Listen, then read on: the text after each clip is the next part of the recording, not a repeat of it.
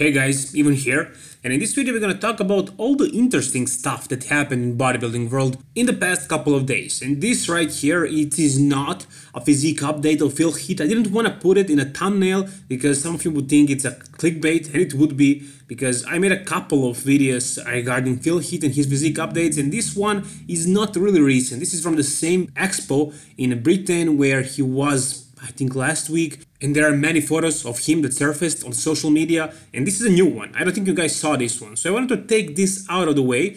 I wanted to show you this first so we can move on to more relevant topics. And here you can see that Phil Heath is looking pumped, he's looking 3D, he's looking full, he is looking like he can win the Mr. Olympia 2019. He is not downsized, he is full, he is not flat, everything is on point, and I really hope that he's gonna compete.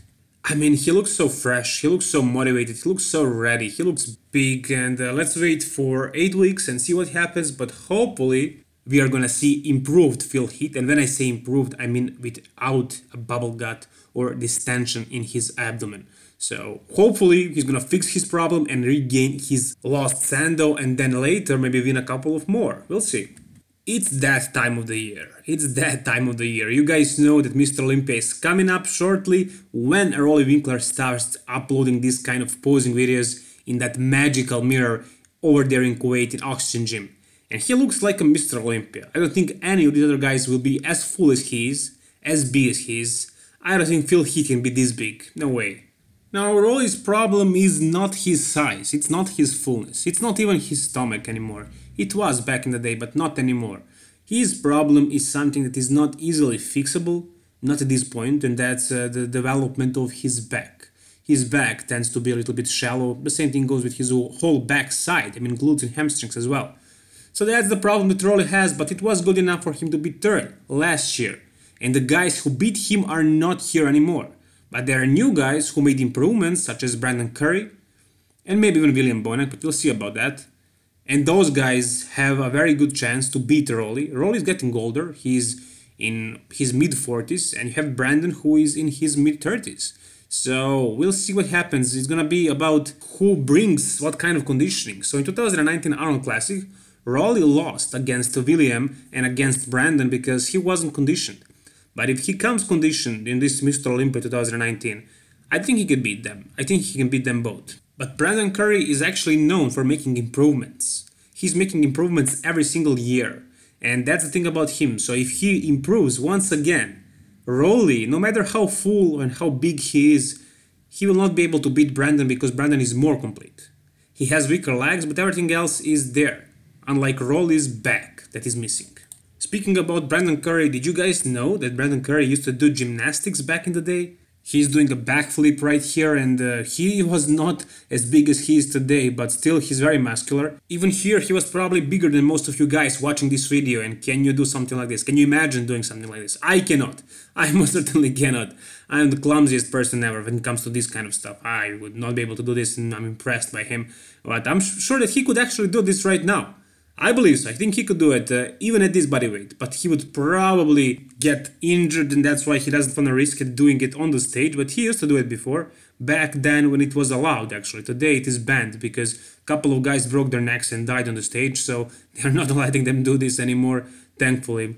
And yeah, this is Brandon Curry when he was younger, and you can see the potential was there, it was obvious. He has those full muscle bellies, very long insertions, very nice physique, I would just say very nice physique, very good aesthetics.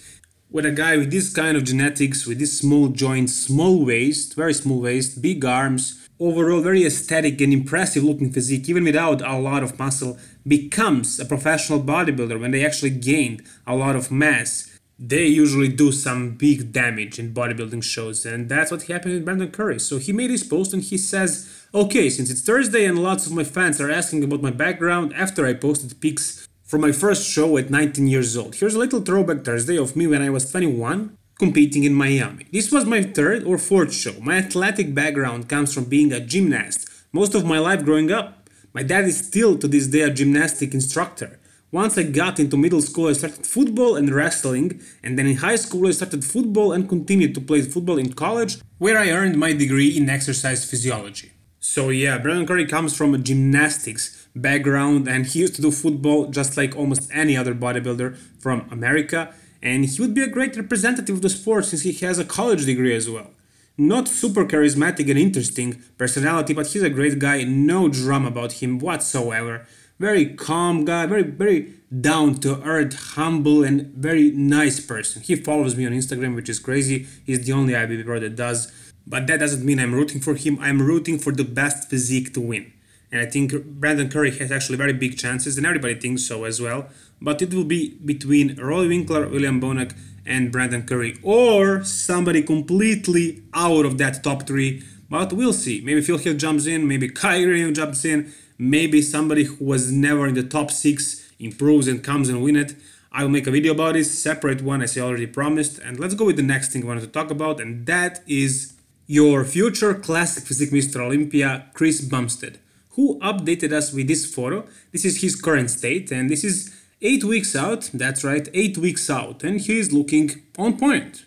I was just curious whether he's gonna actually manage to pack on the lost muscle after that kidney incident and actually discovering that he has a kidney disease, genetic one, and that's not gonna go away, that's for life. He's gonna just have to deal with it the best that he can, and he can do it. He can do it. Apparently this year it all went fine, because he definitely does look as big as he was last year.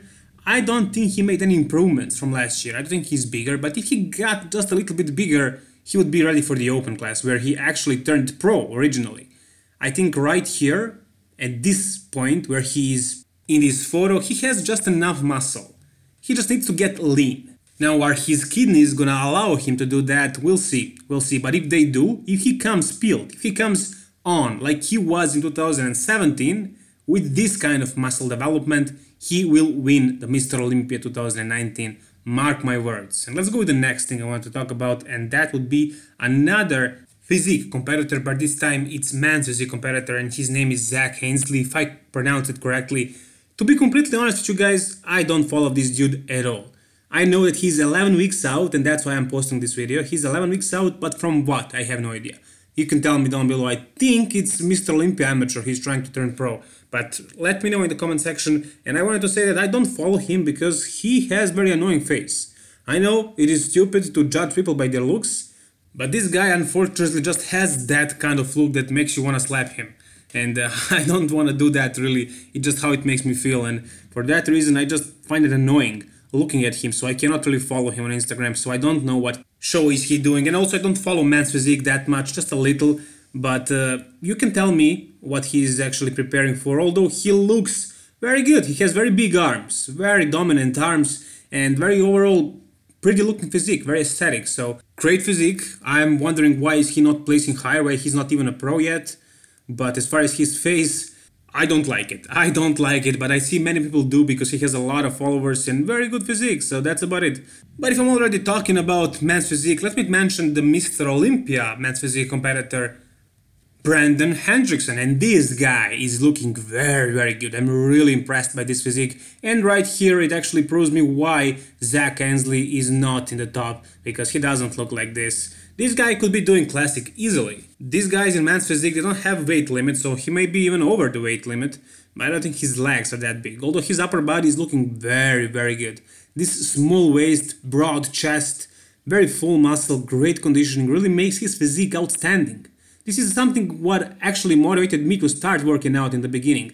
One of the reasons. I mean, when I first started training, it was actually bodybuilders, open bodybuilders who motivated me. But before that, I was watching, TV shows like Smallville and that kind of stuff. And those guys actually motivated me to start training in the first place because I wanted to look like them. But then later I figured out about the bodybuilders, and that motivated me furthermore.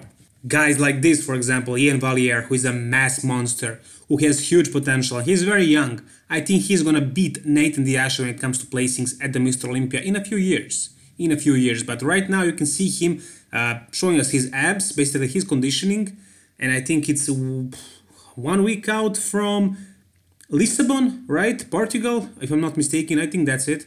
And yeah, he has very good chances to win that competition. And it's not gonna be Henry Pierdiano who's gonna win it. No way. He's classic physique guy. He got bigger, but he's not on that level. He will probably be one of the last places. Maybe his conditioning is gonna put him up there and his symmetry and everything else. He has everything except size. He cannot compete against beasts like Ian here. But going back to physique, guys, you can see Zach Hensley on the right and Wesley Vissers on the left.